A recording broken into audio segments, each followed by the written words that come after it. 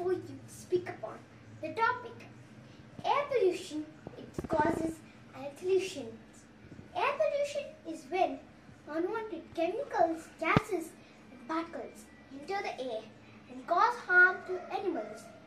Breathing of polluted air kills almost 7 million people worldwide every year.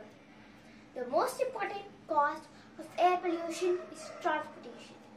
Carbon emissions of transportation settles deep in the lungs and causes many respiratory infections, lung cancer and heart diseases.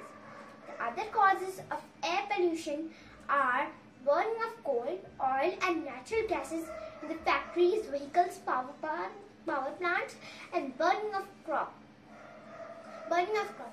We all like goods to be delivered at our doorstep at the earliest, whether it is groceries, foods, medicines or even clothes.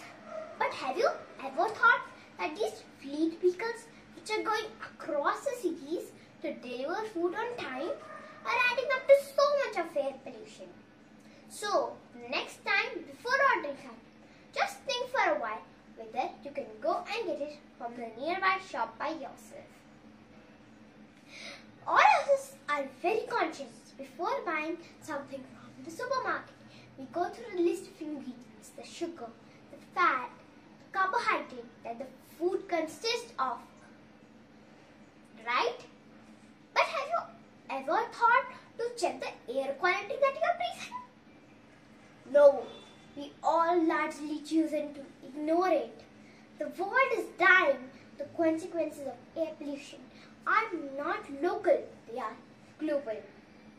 We should understand the seriousness and collectively act upon it. To conclude, I would say that we can together save the earth by using less fossil fuels energy and change to solar and wind energy.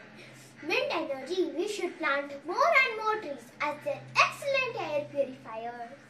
I believe we all are part of solutions, not of pollutions. Thank you.